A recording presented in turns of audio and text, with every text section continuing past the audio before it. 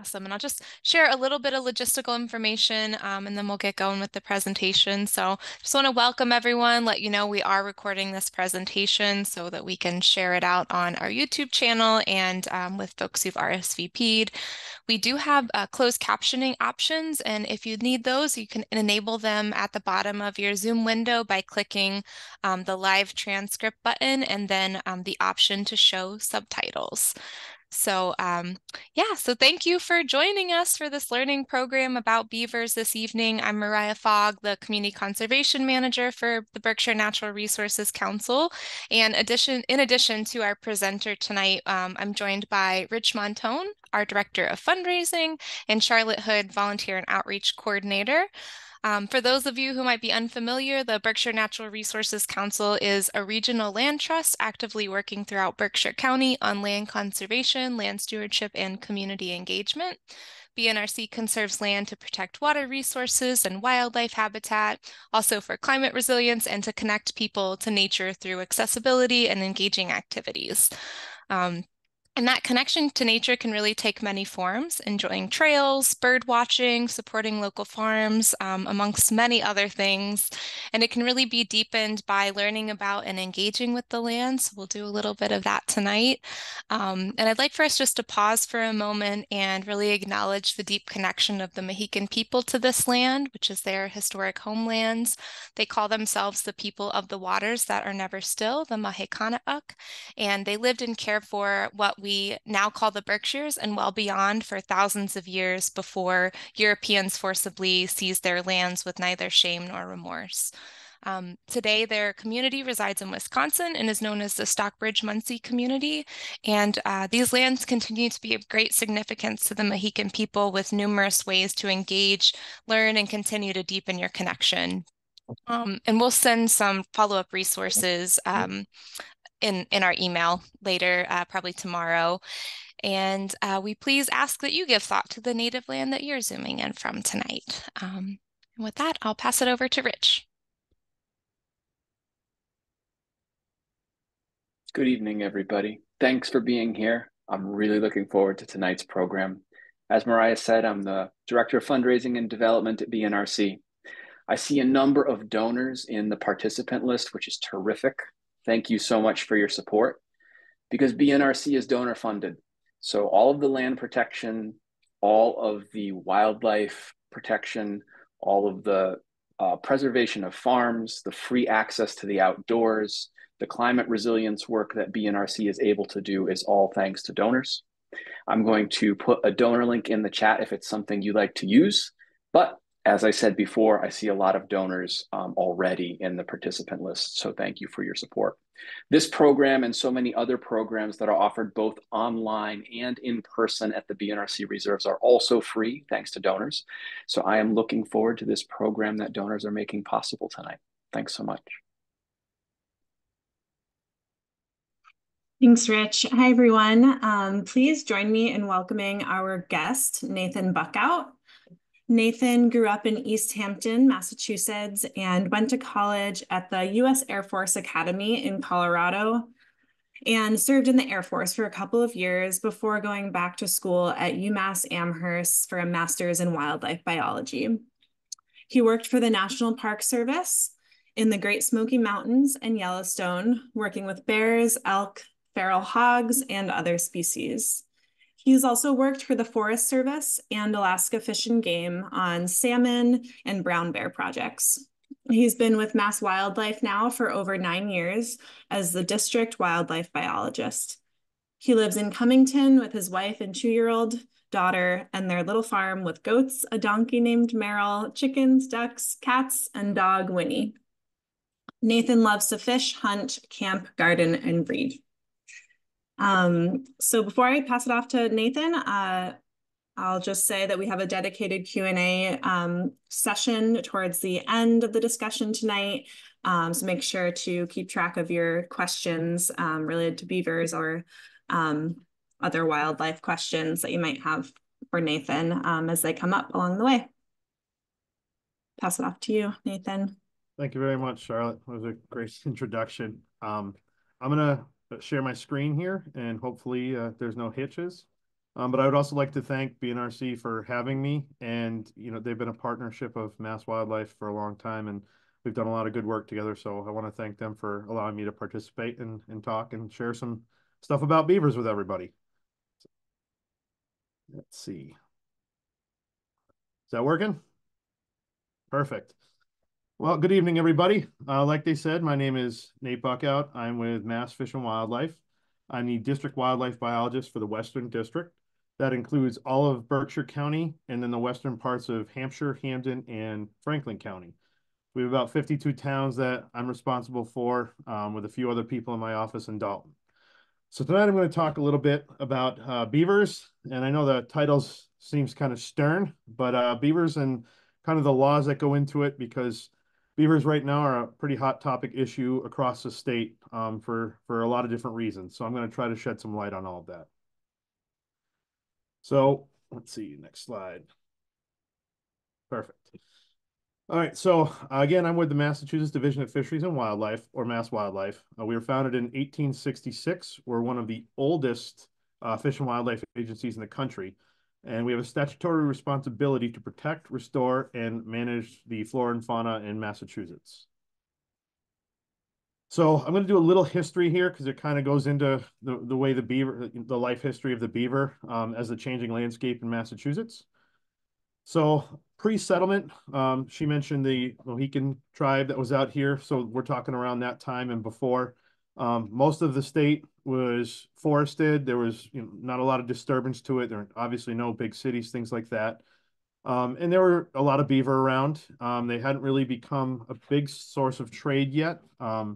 But as the colonists started to come over this way, they started to form settlements on the eastern seaboard, especially up in the northeast. You have Philadelphia, Plymouth, even working up some of the rivers in the Connecticut River.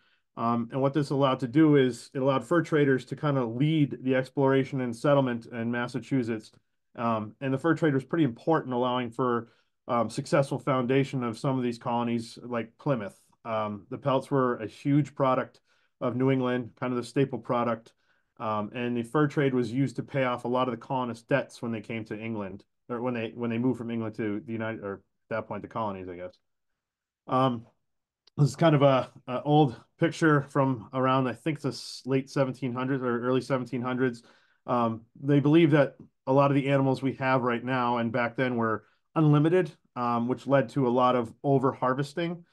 They thought these were inexhaustible resources, so they would trap and trap and trap and trap without allowing any recycling, repopulating, that kind of thing.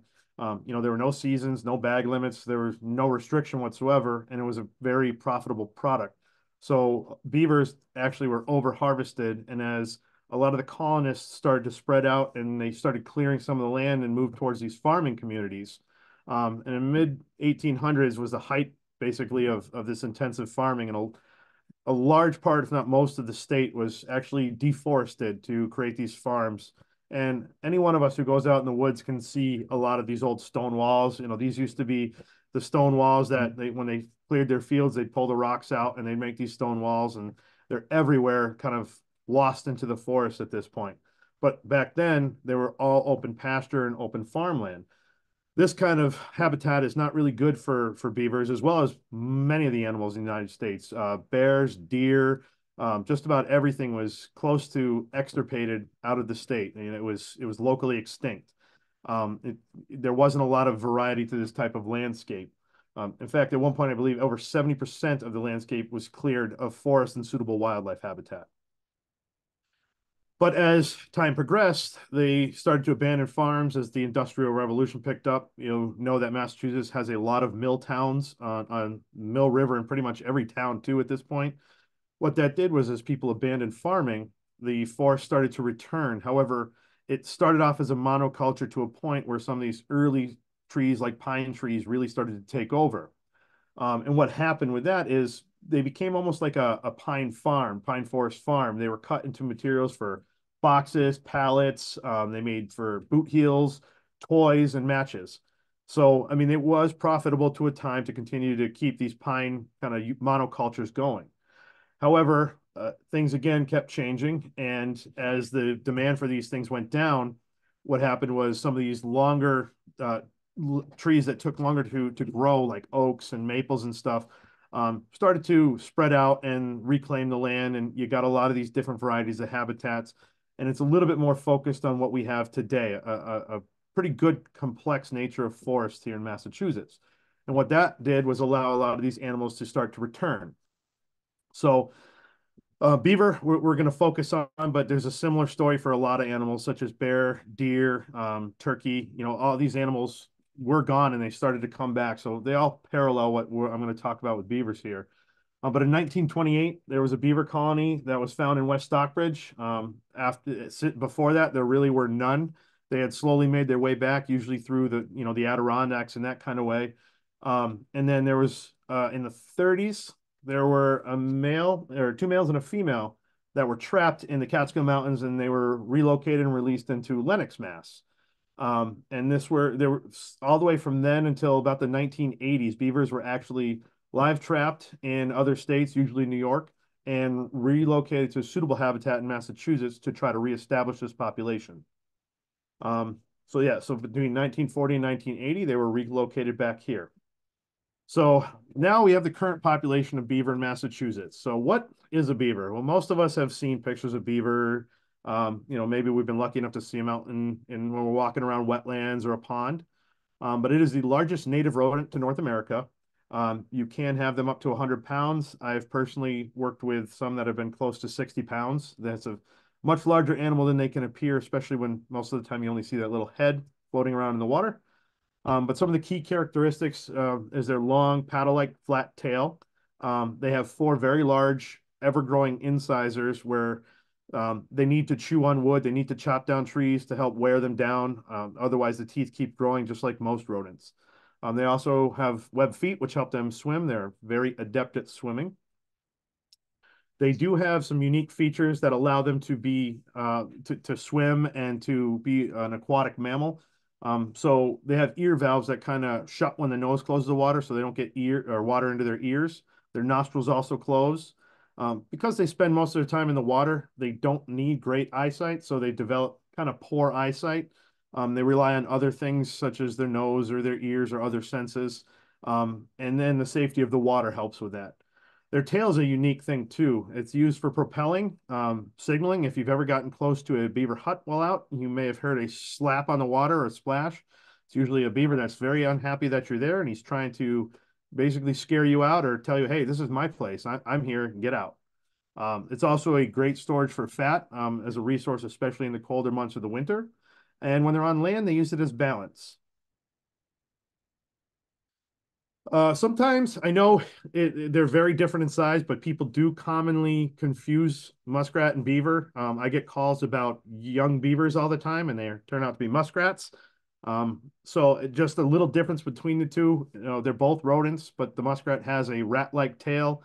It's only 2 to 4 pounds, whereas the beaver can be upwards of 60, usually 20 to 40 on the middle to lower end.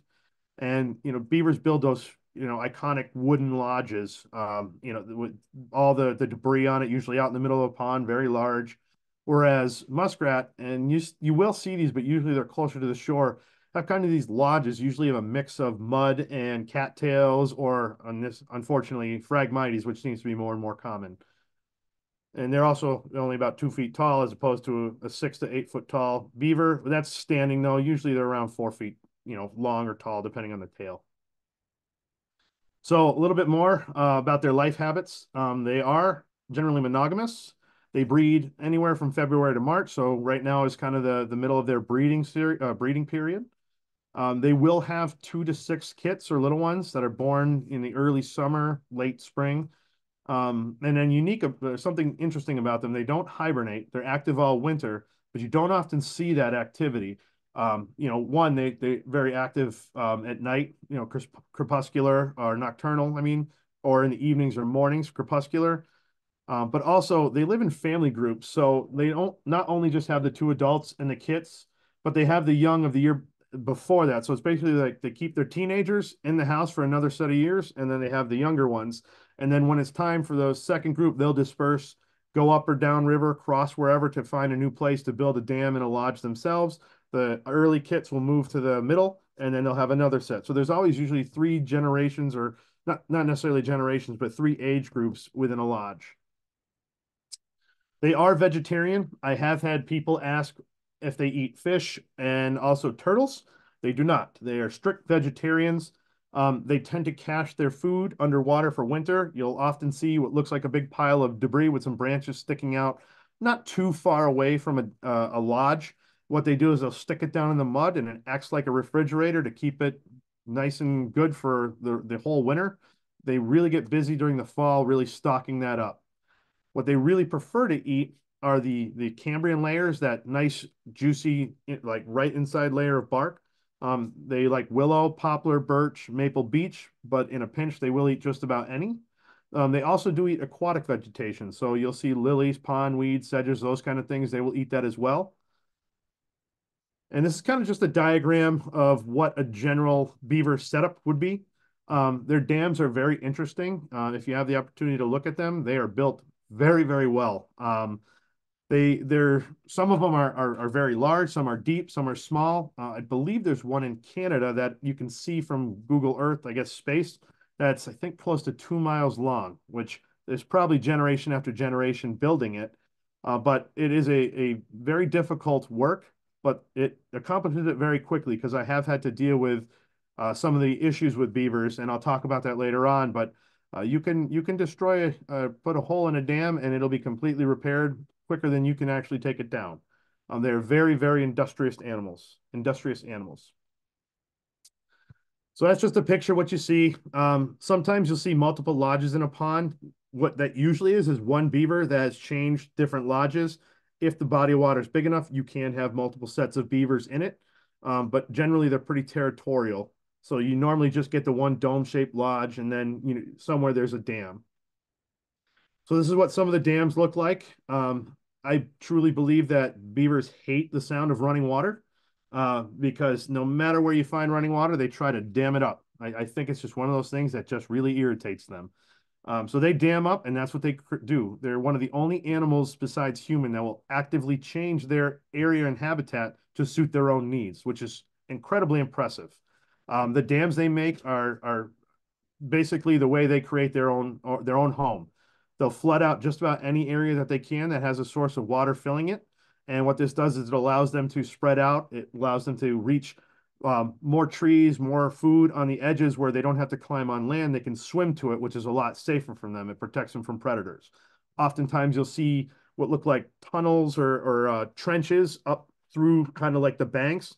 Those are just little trenches they dig so they can knock debris or knock branches into it. It's much easier to carry it on water than it is to carry it over land, as well as the longer they're in the water, the safer they are. So again, these dams can be several feet high. Some of them are 200-300 feet in length. And again, they're really just used to create their safe area to build their lodge, their food cache in, and basically build their neighborhood. Pretty easy to identify beaver sign.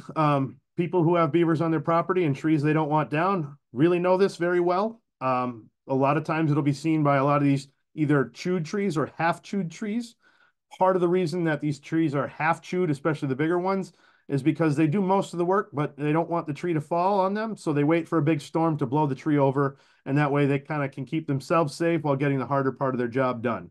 Once the tree's on the ground, they can easily take it apart, especially the branches, and move it on their own. In the bottom left there, you'll see like a muddy mound. What they do is they'll make these mud mounds with their castor glands, their glands at the back where their anus is, and it's a very strong gland. It's kind of a, hey, this is my neighborhood, saying who's here, or hey, is anybody around, or marking territory. So that's you'll often see those. A lot of times you can smell them. It's a very, very strong scent. They'll also deposit urine on it like a lot of animals to mark these territories. So beavers, I'm going to talk about some of the beneficial aspects, and there are a lot of them. Some of the basic ones, aesthetics. People like seeing beavers. People like taking pictures of beavers. People like learning about beavers, teaching kids, museums, that kind of thing. There's a lot of different, kind of some of those intrinsic values to it. There are economic benefits. Those can take the form of some people still do trap beavers. It's a very rare thing in this state now. It doesn't happen much. But also there are other economic benefits like people who like to hike and they see a beaver or they want to get pictures or some of this outdoor recreational tourism. Any wildlife viewing can be an economic benefit in that situation. They also create wetland habitat, which does a lot of good things. It improves the water quality by basically acting as a giant filter. It traps large amounts of silt, recharges the groundwater, removes and transforms nutrients, and removes and binds a lot of toxic chemicals. So it's a big filter for a natural filter for a lot of Mother Nature. In these wetlands also they provide a huge benefit in times of drastic weather, which we're seeing a lot more and more of. So you get a lot of storms, especially out west. We're kind of lucky out here in the Northeast, but out west in areas like California where they have these immense droughts and then all of a sudden massive rainwater flooding. What beaver ponds and swamps can do is they can actually absorb, when you have these heavy rains, absorb a lot of water to help slow down or even prevent flooding. And then in times of drought, they're areas that usually contain and hold water. So these really extreme weather events as climate changes, they can really be a successful bastion to protect against some of that, especially people. And that can translate into money as well. If you're protecting from these storms and flooding and drought, it can protect not only people, but property and those kind of things. It also creates, like I mentioned, wetlands, which is great wildlife habitat. Waterfowl, love it. Moose, fish, mink, river otter. I mean, countless amphibians, snakes, turtles, birds. There's just so much life. If you ever get a chance to kayak through any of these beaver swamps, it's amazing, especially in the height of summer, the life you'll see moving around in the water. And another kind of habitat creation is as the water spreads out, and it will kill off trees. You'll see in the upper left picture there. And those trees make great standing dead hollow areas for a lot of these cavity nesting birds like wood ducks, hooded mergansers, and other species. But also, beaver dams don't last forever. Beavers move on, beavers die.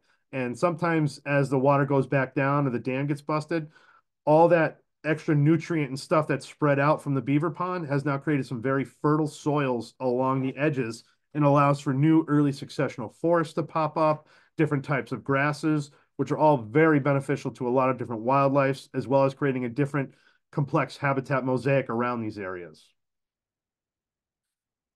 There are negative aspects. Again, this is controversial to a lot of people, but what I will say is that one of the big things is that I have to deal with, especially answering phone calls and trying to solve some of these situations, is flooding. People's houses, their yards get flooded, septic systems. It can flood railroads, railroads, runways, human roads, electric facilities, gas utilities, hazardous waste, treatment plants, those kind of things, because a lot of those, unfortunately, are built near water. Historically were, and when beavers flood it, that water can mix with it, can even flood that and actually get it back out into the system, the rivers and streams nearby. So those are some of the big issues, that I deal with, as well as residential, unhappy people that have their backyards flooded. Agricultural land, a lot of crop damage. If, people want to do near water, the whole Connecticut River Valley is a flood zone. They deal with that in a different aspect, but any of these flooded areas that, have beavers, you could have crops flooded, which if you've got the crops there, it could be bad. If it's off season, you could replenish the soil. So there is plus or minus, but it's hard to convince the farmer of that. So when you get these kind of flood events, you can contaminate drinking water supplies and public water wells, and you could ruin septic systems. So one of the things people hear about is Giardia.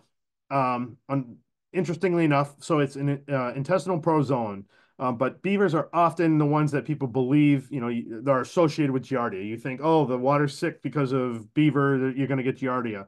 But often that's not actually the case. It's incredibly rare that beavers are. Usually it's other species that maybe have defecated or died or spread it in whatever to the water source, so around streams or ponds or any of these things, and it gets into that water, whether it leaches in or goes in. So a lot of times they're the scapegoat for it, even though they're not the actual cause. So this is a big part of what I do, is resolve these conflicts with beaver. The best one is tolerance, that and education, because beavers are here, just like every other animal. They're not going anywhere. So we have to learn to coexist with them. Unfortunately, a lot of the places that I deal with, there weren't beavers in that area when the houses were built. So maybe the swamps had been drained to a point, or there were no beaver ponds. So people built houses in areas with swamps. Well, now the beavers are back. We have these drastic rain events, and those areas now flood. And it's not really a thing that they saw coming into it because there weren't any beavers around. And it's only recently that they've really expanded their range. To protect your trees, a lot of people have some nice, fancy, expensive trees, or they don't want to see a tree get killed or fall on something that they have near their house that they might be near a pond or a stream that a beaver's in. There are easy ways to do it. Wrap it in hardware cloth or wire. You want to make it, like I said, beavers can be 4 or 5 feet tall, so you want to get it at least a 4-foot tall fence part. You want it flush to the ground because they will go low, but don't wrap it too tight because if the tree grows or if you forget about it, it could end up growing into the tree and even killing the tree. I'll talk a little bit more later about water flow devices. This is more of a long-term, larger solution that usually doesn't happen for people or individual houses, but more of roadways and larger scale areas. Trapping beaver is another solution, but it's not necessarily a solution. It's basically putting a Band-Aid on it. And I'll go into a little bit more about that later. These are just different options for resolving. And then altering or removing a dam, but again, that is not the solution, and there's a lot of other things that go with that. So now I'll get to the probably might be the boring part, so I'll try to make it interesting, but beaver law. So there's a lot that goes into this. Back in the early 90s to mid 90s, there was a ballot referendum to ban cruel traps that were aimed to limit the trap styles that were allowed in Massachusetts. And this is a little history is kind of important for where I'm going with it. In that they also banned bear baiting in statute and the use of dogs, bear for bobcats. There was a whole slew of laws that came in out of it. It passed overwhelmingly in Eastern Mass in the urban states, but it wasn't as supported out in the Western states where they were still dealing with a lot of beaver and other animals that were trapped. So these are some of the prohibited traps. They're not allowed in Massachusetts whatsoever. Anything that's a foothold, leg hold, snare, colony trap, body gripping traps, kill traps, those are not allowed. The only traps that are allowed in Mass are live traps, which there's a couple different kinds. You have box traps, yeah, which are kind of like those square, rectangular looking ones. Cage traps, which are also square. You can find them at Tractor Supply. They're all or have a heart traps. The beaver traps I use are called Bailey or Hancock. They're about a 40 to 50 pound chunk of metal. They're very hard to use to lug into these areas, but they're the only ones that we're allowed to. Looks like a big chain link fence clam suitcase. And that is a live trap as well. And the only kill traps allowed are your mouse and rat traps that you buy at like a Home Depot or something. So with that referendum back in 1996, because trappers couldn't really use traps that, and whether you like trapping or not, those kill traps or leg hold traps were very effective from an objective point of view. And now without those, trapping took a massive hit. The beaver population wasn't nearly as regulated as it had been. And the response was that the beaver population grew. So the red line is trapping, and it was pretty consistent up until about that referendum where there was a spike. In the year or two before, what caused the referendum was that trappers asked for more traps to use. They were granted it, and once the rest of the public found out, they put that ballot. So there was a short period of time where trapping drastically increased. The ballot passed, it drastically decreased, and you can see it went from a high point of close to 60,000 to 2,000 beavers, which is a drastic decrease. Well, with those beavers not being trapped and spreading even more, the yellow shows kind of the population. It just drastically started to rise across the state, recolonize areas that it hadn't been in, and even now there are beavers that are approaching southeastern Mass and heading towards Cape Cod area, where they haven't been in probably a couple centuries at this point. So there's a couple different types of trapping, and I am going to go over this because it is an option for people, and people should understand that this is out there. There is a regulated trapping season for beavers from November 1st to April 15th. That is using those big open traps that I was talking to you about. They're all live traps. So if you catch the wrong animal, you can release it. They have to be checked within 24 hours every single day. So you can't leave it for a long time. Any licensed trapper, you have to go through a course to become a licensed trapper, and you have to actually register your traps. So it isn't just something anybody can do, but any licensed trapper can trap beavers during that time. Again, using those box traps or Hancock and Bailey traps. Those require special training as well. So this isn't just people going out and throwing things, doing things that they shouldn't. This is a highly controlled training that people have to get to, one, get a trapper's license, and then to get that training certification for a specific trap. So any animals that are trapped without the emergency permit during the regular trapping season must be checked in at a Mass Fish and Wildlife office or online. So we do regulate that. We do make sure that they are all checked in. You have to utilize the pelt or the meat. They are required to utilize that animal. So we recommend for people who have beaver issues, the best thing to do is taking a beaver during the trapping season. It is the most effective way, and it is generally the easiest way, the cheapest way for people who actually have a problem on their personal property instead of hiring someone. They can be utilized as a renewable natural resource, and people do still use them. In fact, a lot of people actually do harvest them to eat, as well as their pelts can still be sold. It helps eliminate some wanton waste. And what I mean by that is if you have to get an emergency permit, which I'll talk about, a lot of times those can't be eaten or sold. They have to be turned over to us or somebody else where they're not really being utilized. But if you trap it during a season, they can be. Also during the fall, winter season, their pelts are at the best peak to be sold if they were to be sold for a flea market or a fur market, which, again, not everybody agrees with it, but this is just, if you're going to do it, this is the way that we generally recommend you go about it. So there is an emergency permitting process, and I would bet that at least somebody, maybe multiple people who are listening right now, have either gone through this or will have to at some point. It is a good thing to know. So when that ballot passed in '96, Mass Wildlife lost the ability basically for a lot of the permitting process. Your local board of health is the one that you go to. So if you have a beaver flooding situation or a beaver problem, you have to go to your town board of health because they'll consider it a threat to human health and safety or determine whether it is. If they determine it's not, then you might be out of luck.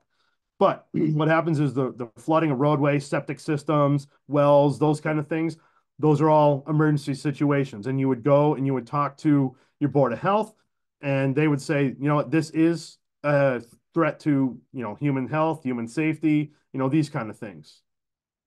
So again, flooding of roadways, power lines, power line right-of-ways, electric gas lines, things that need to keep, the infrastructure going, septic systems and wells, any homes, hospitals, fire stations, these critical things.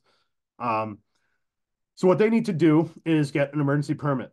So if there is one of these things, they can be issued a 10-day emergency permit by the Board of Health. And what can happen is they can use that to remove the beaver using a actual trapper, a licensed trapper if it's during that season from November to April, or they have to hire what's called a problem animal control agent. Those are people that are vetted also by us, have to go through training, have to pass testing, but they'll often deal with a wide variety of things, and they can do it out of season. You may be able to get a breach or remove a dam, but that's a lot more difficult, and that usually requires a different permit. And another option is to install water flow devices. So you need to go through your Conservation Commission for the last two. You have to make sure that it's not going to destroy or alter any of the wetlands, things like that. And it is a pretty hefty offense if you do it illegally. If you breach that on your own, or remove any of these dams, or even try to dislodge a beaver lodge, take it apart. So you can hire a pack agent, they're licensed or a licensed trapper depending on the time of year, but they must carry their permits at all times. So you need that permit outside of trapping season. If it's during trapping season, you do not need a permit. If you have somebody beaver flooding your septic and it's during that season, you don't need to go to Board of Health. If you know a licensed beaver trapper, he can come in and trap it for you. That's the simplest way and the easiest way. So there are certain restricted traps, but they're not really used in the state anymore, so I'm not really going to touch on that. But there is no permit needed during the trapping season if you're using a licensed trap. That's the cheapest way to go about it. For dams, you must get an emergency permit from your Board of Health. From the Conservation Commission, you also have to have authorization. And again, they'll let you know how it has to be done. They should know all the wetlands regulations. That's what they're in charge of doing, and kind of making sure that you're doing it by the book in the right way. So if they're still there, if you tried trapping them and that didn't work and you remove the dam, well, we all know that they're going to build it pretty quickly. I've had to deal with that. They are, getting rid of them is a temporary solution, but they'll come back. They'll repair it. They'll recolonize these areas, and you don't want to damage what the wetland area that's there after all those benefits that we talked about earlier. If the beavers are not still there, then you could do a long-term solution. So say you've still got water that's flooding, you've trapped out the beavers, they haven't come back, but the water's still high, it's still flooding your septic. This is when, you could install one of those water flow devices. But that doesn't mean beavers won't move back in. If they were there for a reason, they're going to be back very likely. It's just kind of a cycle that we have to learn to live with. If you breach, it should be done in usually late to midsummer and into fall. And there's a couple reasons for that. After the late fall, they're usually building their food cache. It's not as big a deal now. We used to have a big salmon program, and they would use them as spawning beds. But a lot of fish do still spawn that time of year, and by drawing down the water, it could affect them, especially as it gets colder. Certain animals like turtles or whatever that may go under the mud. If you dry out an area that they're actually hibernating under that mud, it could kill them. It could damage, the area that they're trying to stay in. Same with frogs and any of those animals that burrow down in the mud. That's why we try to use the regular trapping for beavers for November and March, because we don't want to expose a lot of those animals that are trying to stay safe and warm during the freezing temperatures of the winter. And then again, early season, a lot of new babies are born, tadpoles and beaver kits. They depend on those ponds, and by reducing that water, you could create a lot of damage to a lot of different species. So water flow devices are interesting. They do work sometimes. Again, it's usually a combination of things that really works. But what these are, it's basically culvert tubes that you put through the beaver dam, and then you basically fence below and above it. And what the beaver realizes is he builds a dam, he doesn't understand why the water's still going through it, because they don't realize if you offset, they won't be able to block the pipe, and you put fencing around it so they don't stuff the pipe, so the water can continue to flow through without actually taking down the dam, so the beavers don't know what to repair and the water can keep going through. They do require regular maintenance, not just from beavers, but also just any drift that comes through, leaves, anything like that can block it up and raise the water level if you block that entrance and outlet as well. So they're not always affected depending on the site either. This is kind of an idea of how they work, but you have the intake device, which is usually a big piece of culvert or pipe or whatever that's well above the dam, and you put holes in it, the water goes through it, goes under the dam, and then it exits, and it's pretty simple. But again, stuff can get in there, debris can get in there, and sometimes the beavers are smart enough to understand that they can block it as well.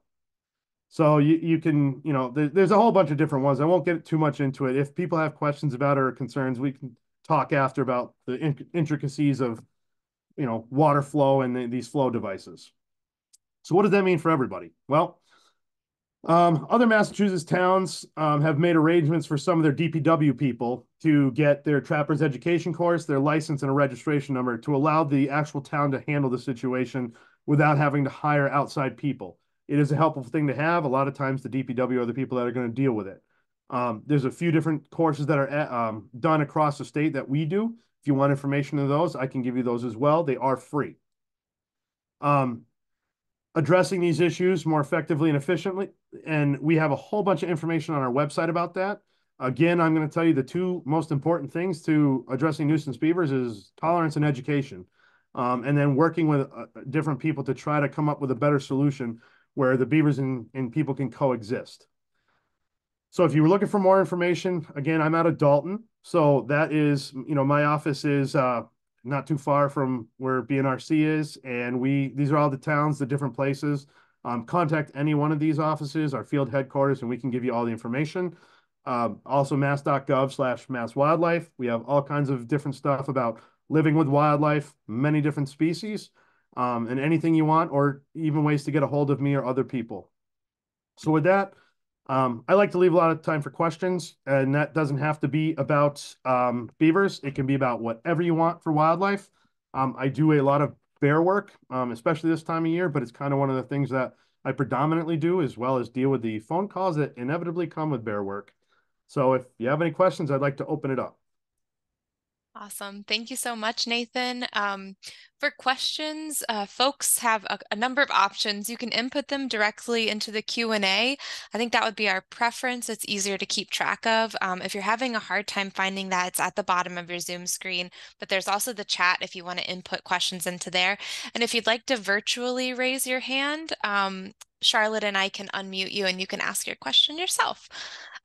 We did have one question come in a bit early, so I'll just ask it to get us going.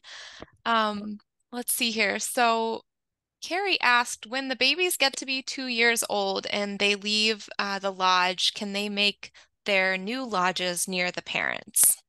So yes, it depends. A lot of times they don't go as far, and with a lot of different species, the females don't have to go usually as far as the males. They're tolerated a little bit more. But if it's a big enough body of water, they will be tolerated by their parents to move on down. If it's limited for resources or a smaller stream or even a small pond or swamp, then a lot of times they won't tolerate it because they need those resources to continue to produce more kits. But sometimes, you get a big river or a big lake, they will allow multiple lodges on it. Gotcha. Thanks so much. Mm-hmm. Okay, thanks. I'll ask the next question from our chat, which is, will beavers reuse a previously occupied den?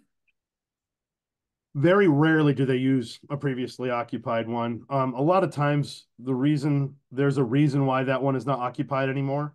Whether that be it wasn't a sound one, there was flooding, or a predator got into it. So a lot of times you'll see even beavers that have lived in that lodge and abandoned it will build a new one right near it or somewhere in that area.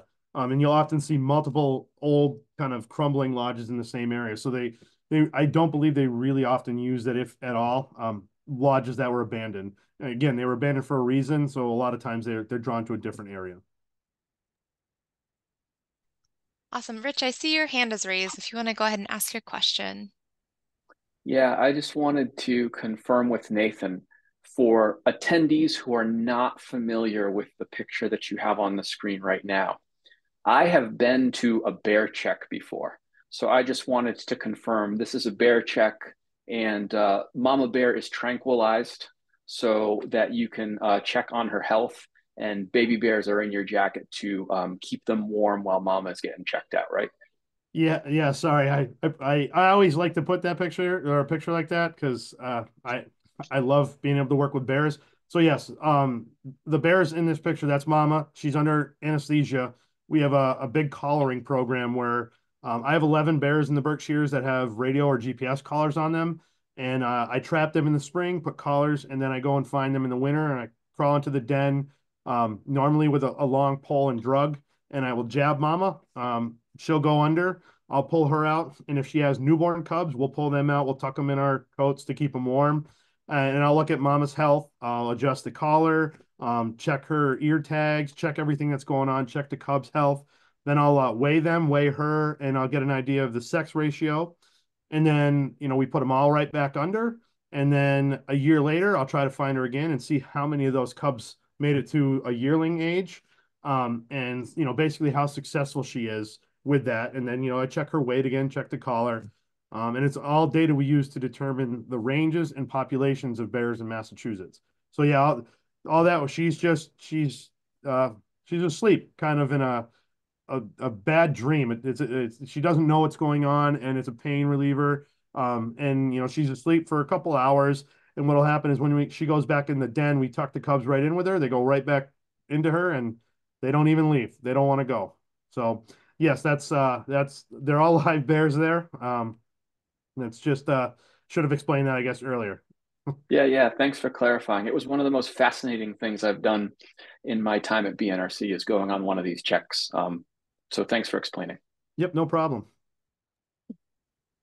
Okay, an interesting question in the chat. What is your opinion on the impacts of beaver on Arctic ecosystems?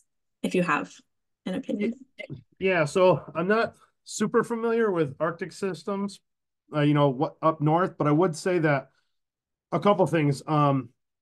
Beavers up there probably haven't been, I mean, they definitely were part of the fur trade back in the day, but their habitat didn't change too much. If you're talking northern Canada and Alaska, and even over, in Siberia where they, northern parts of Europe where they still have, a lot of beavers. I don't think it's changed all that much. I think that's definitely been a part of helping keep the Arctic in I won't say it's in good health, but it's part of trying to keep it in good health. I know beaver complexes anywhere are in good health, but I believe also that might not be as much a higher density of beavers up there. I don't believe there would be. Only because as humans have basically diced up the area here, we've created all sorts of little ponds, little swamps, little streams, little areas, and they're like little pockets. Instead of having one lake, maybe we put a road through a swamp or a cranberry bog, and we've allowed more area, basically more different little colony areas. Where up north, they might not have as many, although there's a lot of lakes and streams up there, but I got to imagine it's pretty similar to what it was a couple hundred years ago, as trapping slowed off. And I got to imagine it's part of what kept the ecosystems up there healthy and wild.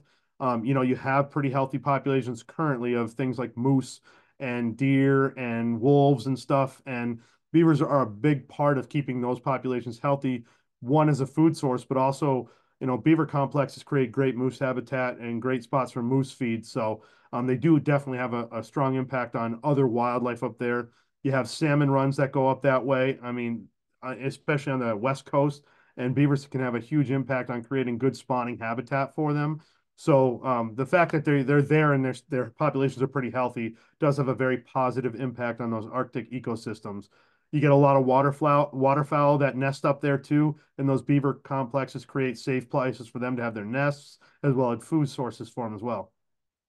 So I would say they do have a positive impact there and a big impact on the wildlife. Hopefully that answered that. Yes, thank you so much.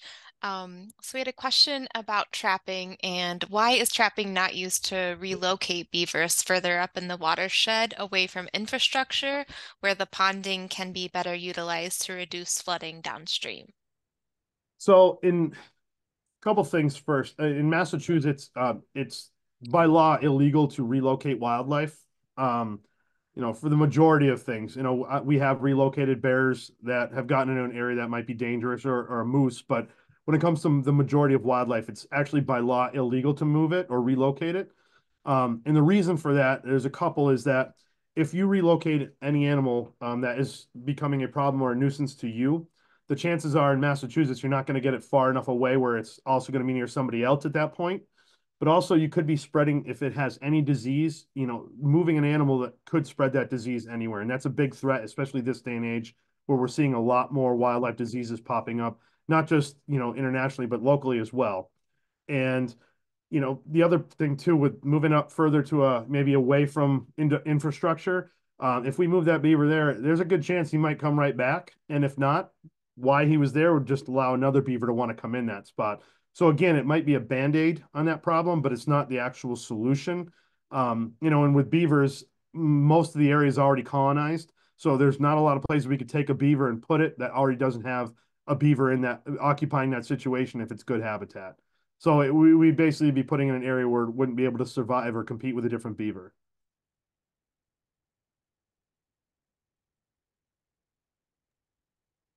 Thank you. A lot of questions coming in. The next is from Karen. She says, we have a lot of metal cages around drain pipes in swampy areas in Richmond. Are these all water flow devices to prevent both debris and beavers from filling up the galvanized pipes? Or what is the purpose of the cages, if you know? Yeah, so the cages are generally to prevent debris, whether that's from beaver or even just natural flow debris from clogging the pipes. It's much easier to go and clear off the fencing where everything's built up around it and slide it off or move it than it is to get inside a clogged culvert. I have had to do that on some bigger culverts on some of our state lands, and I had a beaver that had blocked up one of them, and it was to the point where the water on the upper side where it was flowing through had completely stopped and it was over the culvert, but yet on the lower end, the culvert was completely open and I could walk in, which is not a comfortable situation when you're trying to pull this stuff out, waiting for the water that's above your head to come through. It's much easier to have these fences around it where at least they'll catch the debris and it's easier to clean them out than actually unclogging an actual pipe. So it has generally for beaver, but also for any debris coming down. It's made to protect against that because beavers will go up to the first, buffer, which is that fence, and try to block that. And it's easier to create a dam than have them stuff the culvert full of things and then try to get it out of there. Awesome. Got a bunch of questions for you, Nathan. Yep, no problem. So Mark is curious, is it true that other animals, other kinds of animals move into beaver lodges at the same time beavers are there, so it becomes a shared apartment, so to speak? I don't believe we see much of that. It's certainly possible that, something could try to get up in there, but there's very few animals that will, so there aren't a lot of semi-aquatic or aquatic mammals in Massachusetts. You have beavers, you have otters. They won't share the same area. Muskrats usually have their own little huts. I suppose, we do have mink, but mink won't because the beavers, they might actually try to go after the beaver kit if they had the opportunity, if it was little. They're not generally a predator of beavers, but they are a predator. I'm sure it's possible some turtles might. You definitely see turtles on the upper side. Inside though, I doubt that they really do. There's not a lot of animals that go under because the access is underwater, so they'd have to go underwater to get in there, and the few that we have don't tend to room up with beavers.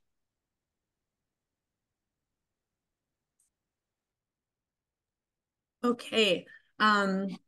Next question, if I can keep track.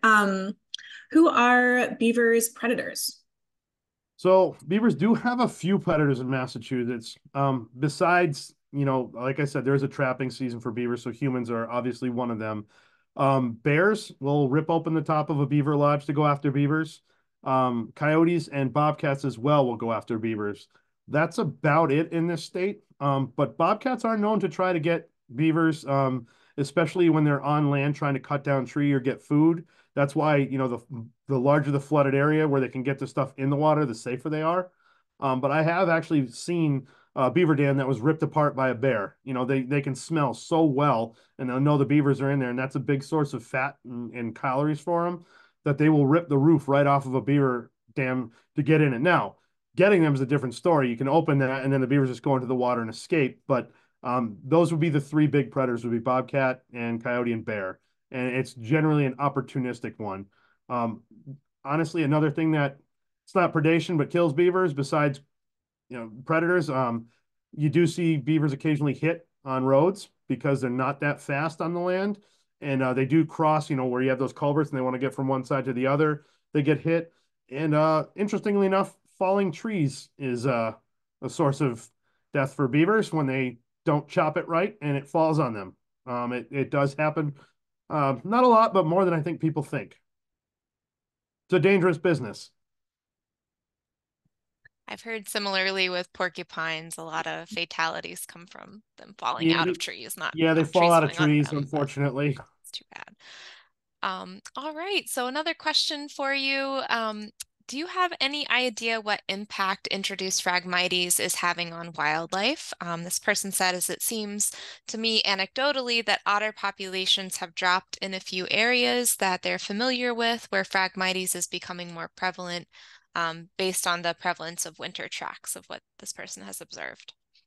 Yeah, so I don't have numbers on populations dropping or what with Phragmites, but what we're still working on figuring out the true impact of Phragmites. That being said, I would definitely say that it is having a negative impact. It chokes out swamps where, um, for a couple different reasons. So it does choke out these swamps. I mean, you see it, you can almost walk across it, where in the past you'd have cattails and then more wet area, which, it might be decent cover for some animals, but one, it doesn't provide some of the food sources that a lot of animals like. It doesn't provide the best cover for other animals, and it can take over the wet areas of a swamp.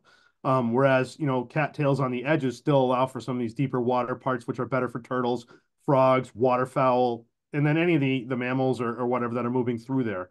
Um, and they are taking over. It is a bad thing, and you do see it. A lot of animals will utilize cattails for not just food, but for birds will use them to stuff nests and nesting box areas, and it's just a bad monoculture to have, and it is definitely a detriment to wildlife. We're still figuring out the impacts of it. In areas that it's taken over swamps, I would say that the population of in a single swamp, you might have one set of otters or one population of otters, but they would probably move on once that gets choked out because they're actually predators. So they rely on things like shell, crustaceans, fish, stuff like that. And if you have a swamp that gets taken over by that, you're not going to have crustaceans, fish, frogs, things like that in there. There's no room for them. So they will have to move to a different area. They would do the same thing with beavers because it would outproduce all the stuff that they eat, and it would take up a lot of the area for the water, and it is detrimental to a lot of those animals. It's also difficult to move through. I know animals move better than people, but it's not fun to walk through. Okay, thank you. Tim has a question about the process of installing a water flow device. Would you first trap beavers in the area, then breach the dam to drop water level in order to properly install the device? Or would you just install the device with beavers still present? So it depends on how you feel about it. The best thing might be to do both, is to trap and install. If it's just a quick new problem, pretty new, like this is the first time you've had beavers there or whatever, trapping would be the quickest, efficient solution, although it's generally temporary. There's a company, and it's pretty much the only company around, called Beaver Solutions out of Southampton, Mass. And when I say around, I mean nationally, like one of the only companies that does this. And we have worked with them, and a lot of times they will set traps while putting in a beaver deceiver, defeater, to get the water flow going. If you really are concerned about the beavers, you can, instead of trying to trap, and unfortunately you would have to euthanize them. You could try putting in a beaver deceiver. Again, it's a little bit more of a complicated process, and it can be expensive. It requires some special work and special permitting. So that's usually the problem, is people don't necessarily want to go through the permitting, take the time to do it, or spend the money on it, whereas trapping could be quicker and easier. So it depends on honestly how you want to go about it. Most successfully is probably setting traps while putting it in. You could temporarily alleviate the situation by removing the beavers as well as letting the water continue to flow.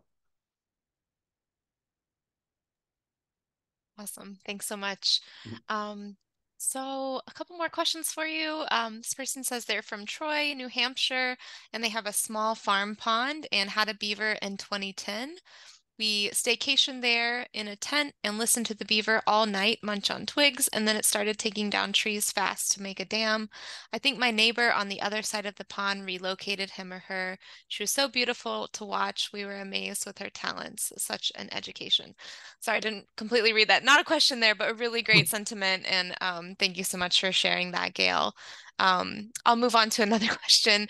Are we at a good density of beavers in the state, or do we aspire to a higher density?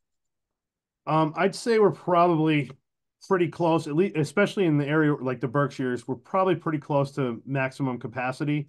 So a way to judge that, or to look at that, is they're spreading east, which means there's enough of the population to colonize and stay here, as well as continue to actually go to new areas or recolonize areas they were in historically, moving, north and east, up to northeastern Mass and southeastern Mass in that way. So those areas are definitely not maxed out. In fact, they pretty much at the beginning of their stage. So they actually could support a lot more beavers.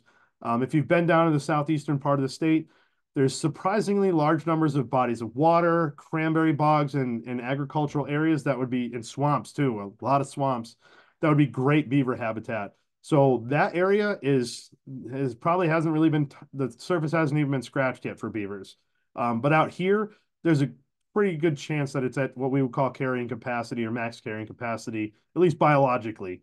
Some might argue that if you want to look at it socially or whatever, people wise, we might be over that because it's a matter of how many beavers people can tolerate, whether that's flooding roads or flooding farm fields. Sometimes that number is lower than the amount of beavers that can actually biologically be on an area. A good way to look at it is deer. So maybe in some areas it could support a lot more deer, but there's a lot of car accidents and a lot of crop damage, and people can't support, societally or socially can't support more deer, even though the landscape could. So I'd say that half the state might be where they are, and half the state is just starting to feel out what experience what beavers are. Okay, so the next question has to do with bears and their population. Is it increasing, and do we try and regulate it in So Massachusetts? yes to both. The mass bear population, again, it's very similar to what I just said with the beavers. Out here, we're probably at a pretty close to max carrying level. They've been in this part of the state the longest, which they've had time to establish themselves in most areas. Now, if you watch the news, you'll see further and further east. In fact, the multiple times now a bear has made it onto Cape Cod, and they just had a bear den in Plymouth, Mass this year. So these are brand new things that have not happened in 300 years. So out that way, the eastern part of the state's in for a rude awakening because the bears are coming and they will start to colonize and reestablish themselves in those areas. But here we're pretty full up, and we do. It's a difficult thing to regulate. They'll eat anything, and we found out that so bears will colonize or establish themselves in just about any area. And what we found is there can be higher densities of bears in areas where there are more people, which might sound counterintuitive. But when you have a bear that's, say, in the mountains, resources for it to feed are a lot more spread out. But you put it in a neighborhood or in a suburban area with some blocks of woods and houses that have garbage and bird feeders and dog food and chicken coops. Well, the bear doesn't have to go very far to fill a lot of its caloric needs. So we're finding that these suburban areas have higher densities of bears that they can handle more bears in a smaller area. And that's what part of this collaring program is doing. I have a lot of female bears, and it's amazing to see how they'll overlap each other, and the areas they'll sit in aren't that big, but they will be in and out of the center of Lenox or the center of Lee or downtown Pittsfield, and they will go in and out of these places. So it's it's a very interesting situation, and that number can increase a little bit depending on human, but we've created what I like to call an anthropogenic habitat. So you have woodland habitats or mountainous habitat, different habitats. But what humans have done is they've created a habitat, and people might argue that, well, we've moved into the bear spaces. You can look at it that way, but before bears were wiped out of the state back, 300, 400 years ago, before the state was heavily populated. They didn't come back really until the early 19 to mid 1900s when the state was pretty heavily populated. So they didn't come back and we moved back onto their property. They came back and actually found that what we had created as human neighborhoods and habitat pretty good. They got food here, they got cover, they got sheds to den under, and they've actually came into those places on purpose and established themselves there. It's not good. It creates a lot of human and bear conflict, which is a large part of what I deal with. But the bears seem to really like the human affected areas or the anthropogenic food areas. That's why I'll put my pitch in here to don't feed birds and don't feed wildlife. I know a lot of people like to, but they've been feeding themselves for thousands of years without our interference. They don't need us, and it can only create more problems. We're dealing with a lot of different new wildlife diseases. Things like avian influenzas popped up in bird populations. And when you feed birds, a lot of them congregate together, and that's just how those diseases spread. And it can bring in a lot of other animals. I've seen deer and bear eating bird feeders. I've seen coyotes coming in for the seed and the rodents that come in with it. You can attract all sorts of attention that shouldn't be there and can create a dangerous situation. That's my little plug for don't feed the wildlife. But for the bears, they're here, and the best thing we can do is learn to coexist with them. And the eastern part of the state's going to find that out very quickly. Thanks so much for switching gears and diving into bears. No problem. I think we've got one more question, and I'll just invite participants. If you have more questions, feel free to plug in. We've got a little bit more time. But this person says, it seems that farms can do more removal or destruction of beaver dams than others can. Can you please comment? And they made a note that they're in Amherst. Mm-hmm. So farming regulations are an interesting one because there's a lot of exemptions for farms that include a lot of wetland stuff and other types of things.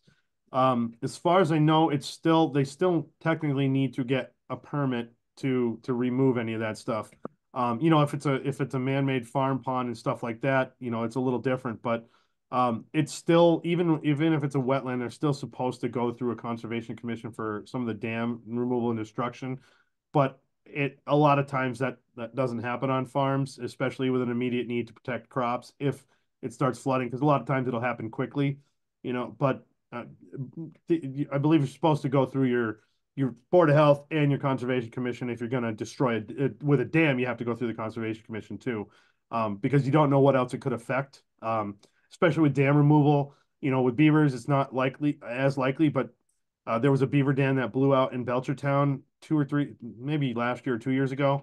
It was just a natural beaver dam, and it blew out and it destroyed a bunch of property below it because it was a pretty big dam.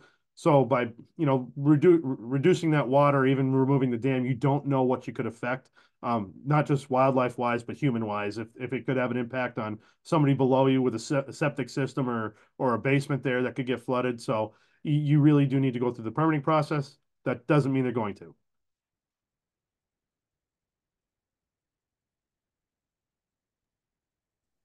All right. Another question, which one came in first? From Rich. Um, you addressed pelts and meat as beaver harvest products. Can you mention some of the surprisingly common uses of castoreum? Yes, so I guess I didn't really mention that, but the beaver castor, the castoreum, is actually used in a lot of product like makeup, colognes, perfumes. It's used a lot in those different types of things. It is also used by trappers as a lure. I actually use that to trap bears.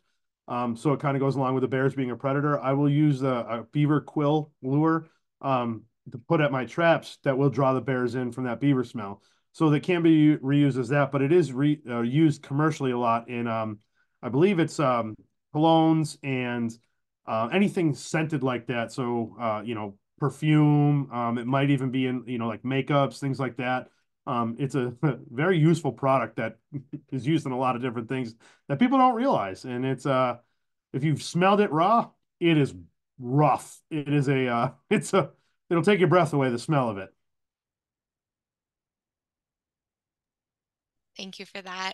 A few more questions coming in for you. Are there projections for when bears will become settled into the eastern part of the state? They are seen as you described, but aren't yet common.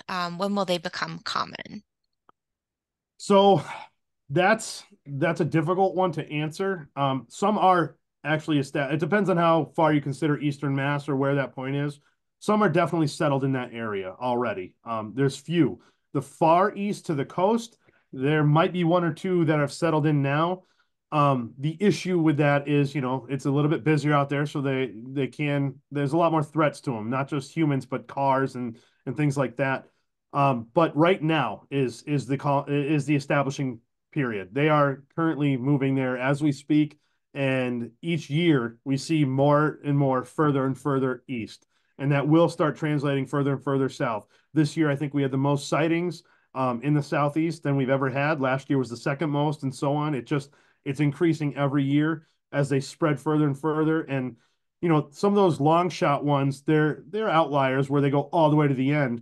But while those make the news, ones that move maybe a couple miles east or 10 miles east and establish a territory, those are the ones that are moving east at a slow but steady pace as they establish higher numbers in these areas, which allow them to move the next step east, establish themselves, have lots of cubs, push that next instead of one outlier. And a lot of those outliers are males that are young males, especially looking for a mate, but going the wrong way. They spread out, they travel large distances as a young male, trying to establish their own habitat. And those are the ones you usually see that go the furthest.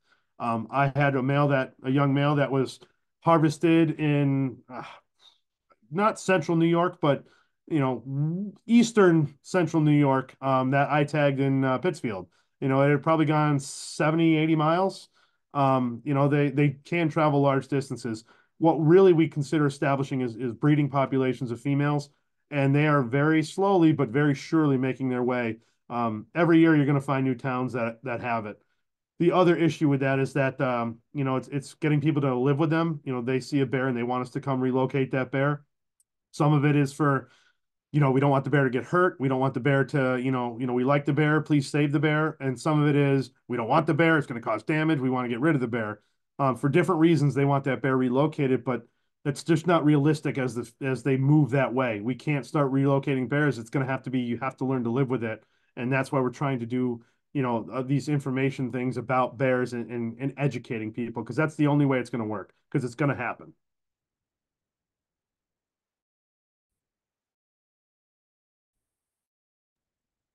Okay, keep going. Do we know how the beavers know to make the tree fall in the direction of the water when they cut them down? So I don't think we have a know why. They just seem to know. It's just what they do is they try to fell it in the direction of the water, usually to get as much of that tree into the water, because then they can safely break it down. They cut the branches and do what they need to in the where there's no predators. If anybody's cut down a tree, you always try to go, the way you want it to go, and you always try to get it to go that way. It doesn't always happen. You'll see the same thing with beavers, but they're pretty good at least aiming it in the direction, and hopefully something like the wind will take it to the right place. It's just one of those things that they innately know. Like some birds know when to fly north or south, or turtles know where to go and nest, having been born on a beach and just somehow know. It's just they know where the water is, they know which way it's got to go, and generation after generation has taught them this is how you want to do it. And it's very impressive. They're an impressive animal at what they can do. If you've especially seen some of the trees they've taken down, it's impressive. They're huge.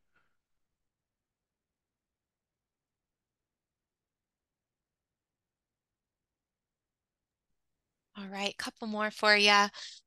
So Jane was wondering, in a situation where a beaver has dammed and is flooding roadways and driveways, are there solutions that can be deployed other than trapping and notching that would enable coexistence?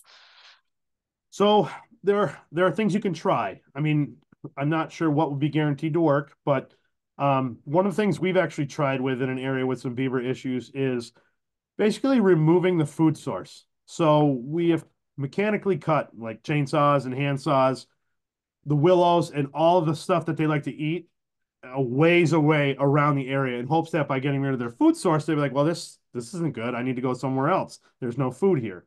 So making it less enticing. If you've got trees that you can wrap that they want, even saplings or smaller, fencing them off, those things could deter a beaver from getting to a food source, which could make it different.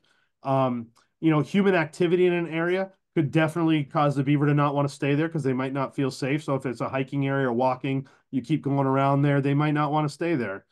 Um, with roads, you can work with the DPW. Right now, there's a lot of money coming out for climate resiliency.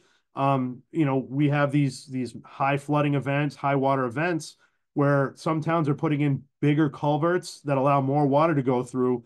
And that definitely can help with any situation, including a beaver flooding situation, so the water doesn't go over the roads. We recommend, if you're going to build a house, don't build it in a swamp or a low area. With your driveway, again, if you can get some sort of area where the water can flow under, and then if you see the beavers, try to deter them from wanting to be there. Otherwise, there's not a whole lot you can do. It's just better water flow and then getting the beavers out of there, whether that's making it an area that's just not habitable for them, whether that's taking away the trees, the food sources, and then, if you got a dog and walk the dog on the shoreline and it messes the area and the beavers know it's there, they might be deterred because of predators. These things can drive some animals out, but it's just a situation where it gets really tough. If you can build your driveway higher, and then some culvert underneath it so water can go flow through. That's a good way of doing it. But there's no real great solution. And a lot of them, it really depends situation to situation on, how bad is the flooding? How big is the area? How big is your driveway? All those variables can come into play on how to handle that situation. But if you are dealing with a situation, give us a call and we can work with you or see what we can figure out.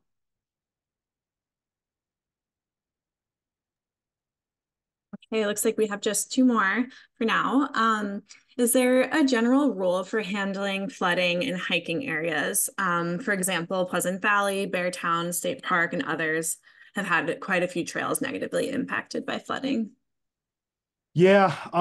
So, Pleasant Valley's Audubon Beartown State Park is DCR, and I'm pretty sure that their policy is similar to ours, where that's just going to stay that way. I doubt, especially in an area like if it's not a threat to health and human safety, um, or infrastructure, they're not going to do anything with it. I would honestly believe that, like especially Audubon, they're going to leave it.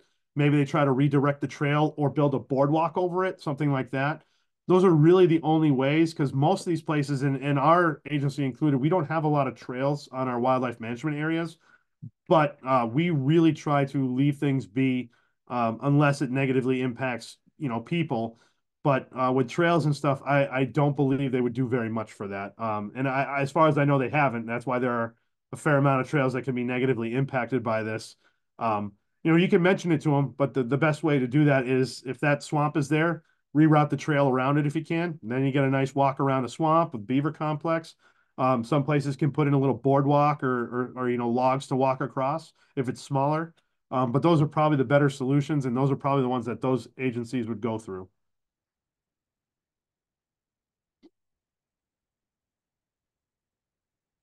There we go. So this is our last question that we have right now. Across the country, roughly how many beavers are harvested for industry use, if you have that information? I don't. I'm not sure across the country. I know in Massachusetts, I don't know a number, but it is very, very low. It's honestly, the majority of beavers probably trapped in this state are through problem animal control agents for a nuisance situation, and not actual trap for, a resource for fur. Um, the fur industry itself is going way down, and that's not just a state, that's across the country. Um, with other materials and the demand for fur, a lot of the furs in this country get exported to places like China and Russia, and even then, those numbers are going down drastically. So trapping as a whole is something that has seen a steep decline across the country. There just aren't a lot of people getting into it, and then there's not a lot of a lot of ways to sell the furs really. I know some people do trap beavers for the meat. There are people that specifically like the meat. So that's a whole different set, and that is, I would say, an incredibly small number.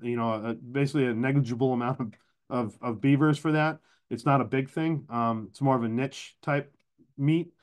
But with the furs, in this state especially, it's very, very, very limited. And the majority of them are very likely problem animal control and nuisance situations, and not necessarily trapping for furs. Gotcha. Thanks so much. Don't see any other questions coming in at this time. Yeah, definitely flag me if I missed something, Charlotte. But just wanted to, begin to wrap up and just say thank you, Nathan, for an incredibly informative and engaging presentation. Your passion for beavers and wildlife is vast and contagious. I'm sure folks are going to be singing your praises in the chat if it's not happening already. And I did want to just share, I know you mentioned Mass Wildlife's website. I just want to put another plug in for it because I go there often for preparing for our educational programs. There's tons of resources and information about Mass Wildlife events as well. So we'll send a link around just to share that information. You also have a monthly e-newsletter that goes Yep. out that I love to receive as well. And there's a quarterly magazine that Mass Wildlife offers that is incredible, great photos of wildlife and different ways to engage and just learn about the work that's being done. And I think that's just a $6 a year fee, very Mhm. minimal fee to It get is. that. It's cheap. It's $6. You can sign up online or at a location, and it's a beautiful magazine. It It's really got is. really great articles, and it touches on what we do, but not just us. Some of the outside work that's being done, and it's just a really nice look at wildlife and a lot of stuff that's going on in the state. Yeah. And I also wanted to just put a plug in. So for young beaver enthusiasts, or if you're looking for a gift for a young person, the local Mass Audubon director, Becky Cushing-Gopp, just wrote a book about, it's called What Goes On Inside a Beaver Pond. Really great book. So just wanted to share that. We can share it in the follow-up email as well. Yeah, and BNRC appreciates the habitat that beaver create and this opportunity to share the information in partnership with Mass Wildlife. So thanks again, and thank you to all of our participants, whether watching this live or the recording. It really just comes full circle with all this enthusiasm and just thirst for knowledge about the natural world. Yeah, and we'll send along the recording tomorrow with some resources. So hope to see you all on a hike or another way soon. And I just want to, if I can, one more thing. Please, yeah. One, I really appreciate you having me and letting me talk and being able to share this. I'm very lucky to love what I get to do. And beavers are one of those animals that are very polarizing in this day and age. Not everybody knows that, but from my position, I do get a lot of the majority of issues with their calls for beavers are negative. And there's a lot of people that don't like them. And they're one of those animals that are just, I think they're truly misunderstood and underappreciated. And if you ever have a chance or have done it and walked a beaver swamp or a beaver pond, it's truly an amazing place. I mean, the wildlife that is in there is incredible. And if you can get out in a kayak and in summer, you're going to be blown away with everything that goes on in there. It's just amazing. Nathan, do you have a favorite spot that you like to observe beaver? Um, you know, it depends. So, I mean, I like so in general, I like swamps. Ponds can have beavers, but swamps you tend to have a little bit more focused. It's smaller, so there's a better chance of running into a beaver. And also with swamps, you have things like turtles and frogs that are just everywhere. There's a couple really nice swamps on Mass Wildlife areas. We have one on it's in Chesterfield. It's Fisk Meadows that has a massive beaver pond complex. It's a whole forest of standing dead trees in a swamp that they created. There's a beautiful heron rookery that happens. It's another neat thing with these beaver ponds is the heron rookeries that you see. One that's pretty easily accessible is Scase Pond. It's Mass Audubon. It's right on, I believe it's Barker Road or Swamp Road, right in the Pittsfield-Richmond line by the airport. There's a little pull-off there. It's a big beaver swamp, and there's a big heron rookery there, and it's a beautiful photography spot if you really want to get some neat wildlife shots.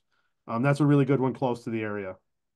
Awesome. Thanks so much. I'll put a plug in. BNRC's Bob's Way Reserve gets you up close and personal to a beaver dam that's growing every year. And the Mass Audubon All Persons Trail, I think, was mentioned by one of our in a question, but it's an accessible trail that brings you really close to a beaver pond. So, all right. I'm sure everyone has their own secrets too, or favorite places, but yeah, really great to have you and to share this information, and hopefully we'll see you around soon. Hope to be around. And any questions, feel free to ask. Give us a call. Thank you. All right. Thank you See very much. everyone. Have a good night. Thanks, everyone.